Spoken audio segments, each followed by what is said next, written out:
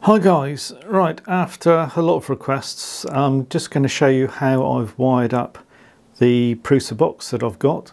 So Prusa box is there with the spool tank. I've just got a few things stacked up at the moment and not properly fitted in, but there's the Prusa box. As you can see, the front's all empty and the modular front is laid out there.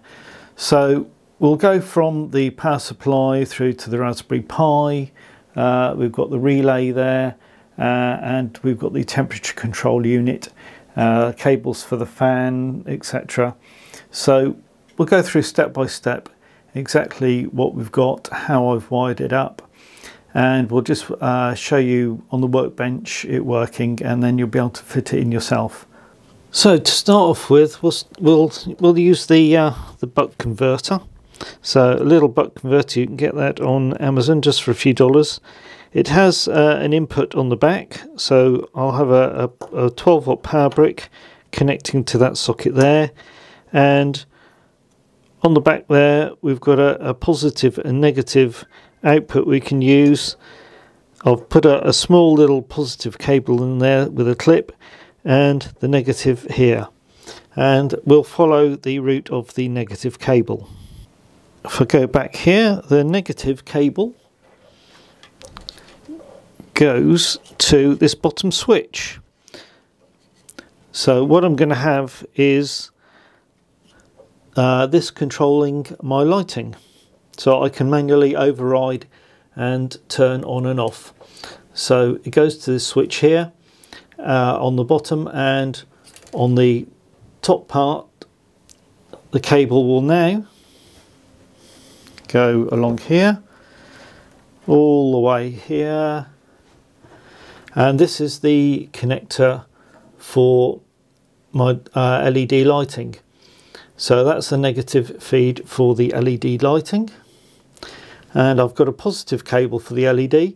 That's going to a relay. So I've actually got a relay as well, so I can control the lighting via Octoprint to turn the lighting on once a print starts and turn it off afterwards. So that LED cable is going to the normally open socket there, and then the center item from the relay, that is going to go to a positive feed, and that will actually go to the buck converter. So we've got positive cable there, positive feed coming into there and going to the LED. Now you'll notice that I've joined the positive, so apart from the feed going to the LED, it's going along here. Let's back out a little bit. It's going through this switching section because it has to pass through, and eventually it's going to come to the temperature control unit. So that's going to feed a permanent positive into the temperature control unit. So let's have a look at the switches. I've got 3 switches here. They're not necessarily all being used. I'm using 2 of them. So the negative that came in from the buck converter, I've actually daisy chained it from one to the bottom of the next to the bottom of the next. So that earth is on each of them. And the top one here, top switch here, I've got as a manual override for the temperature controller, so I can turn that manually on and off. So there's a cable that comes from the daisy chain, that top one there, then comes along and also goes into the temperature control. So we've got positive and negative going into the temperature control. Also from the temperature control unit, I've got the fan connection, which is there, the temperature sensor, which is here. I will be connecting the ribbon cable to the Raspberry Pi from the display. Now coming back to the relay unit, if you look at some of my past videos, I've explained how to connect the ribbon cable up to the Raspberry Pi that we have here. So I've got a ribbon cable, I've added connections that will go onto the pins, just soldered them onto this ribbon cable. So please look at that video to understand how to use Octo Relay. That's the best thing to do. For me, in this example, I'm just going to be using the one relay today, which is just going to control the LED lights. And also with the Raspberry Pi here, I'm using the connections here you see for a power on LED and the smart switch, which will do a safe shutdown of the Pi. Now, in a couple of past videos, I've actually tried to have a mini display here. Unfortunately, the script for that interfered with Octodash, which I will be using. So I've had to dispense with that display, and I'm just using the soft shutdown switch and a power switch, power LED rather. And some of you will know I originally had that mounted in the side of the temperature control unit. Now that I'm using a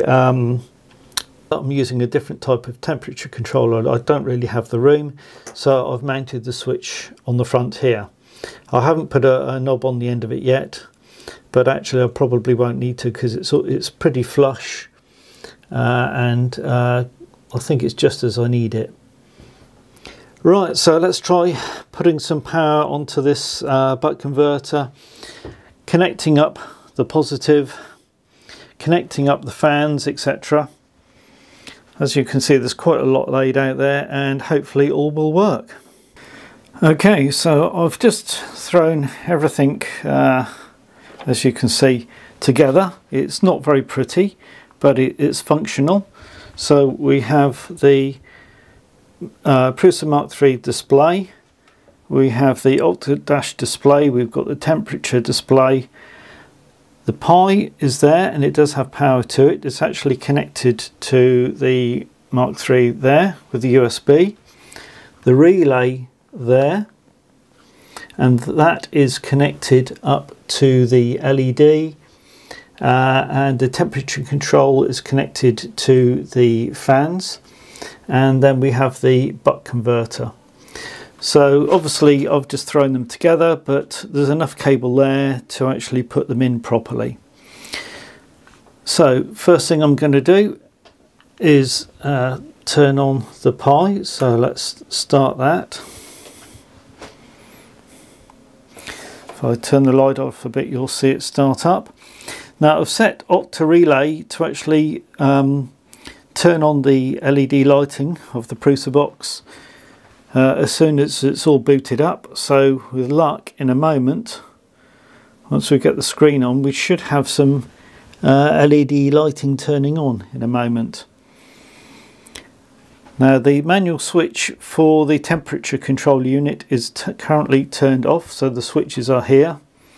So I'll turn that on again in a moment. Hopefully we'll hear a click from the relay in a moment. There we go. And the LEDs are now on. So that's working perfectly. So if I was to start a print, and then once the print had finished, the LEDs would actually turn off. So that's good and functional. Now the switch is buried here.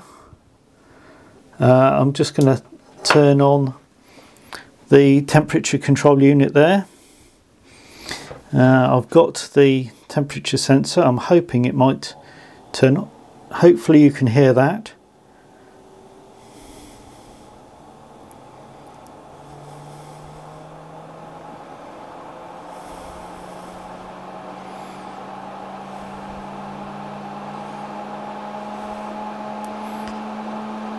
So temperature controller is working well with that manual switch.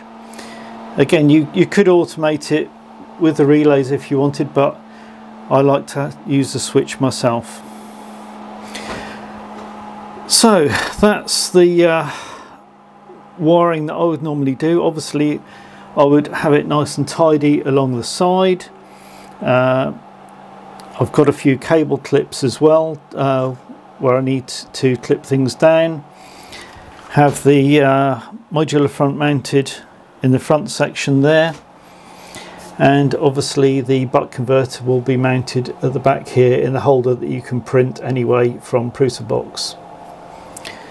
So I hope that was helpful, and just showing how I would be wiring up my Prusa Box so I can control the lighting, the fan control, and obviously I've got another switch there that I can use for other things if I want to.